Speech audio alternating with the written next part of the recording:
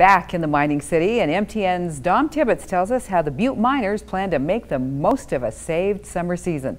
Yeah, I guess the first thing that comes to mind is being thankful, and you know, we preach that to the kids. Is there's a lot. You're right. There's a lot of people that aren't able to play right now, and we got the okay to start our games next weekend.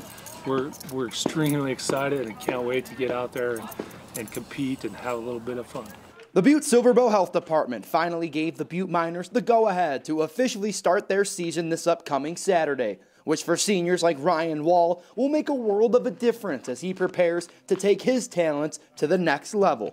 Just seeing live play so much different than practice. Doesn't even matter if it's like a scrimmage, just facing people that you're not used to playing against and different arms and that different skill sets, it's eye-opening. Wall isn't the only Ryan on the team that will use this season to sharpen their skills for college. The University of Mary will welcome in his teammate, Ryan Burt. And for the 6'6" senior, it's a dream come true. It was awesome. It was always a goal of mine to play college baseball. And now that's actually happening, I'm really excited. Burt will head into next season trying to make his way into the Marauders pitching rotation.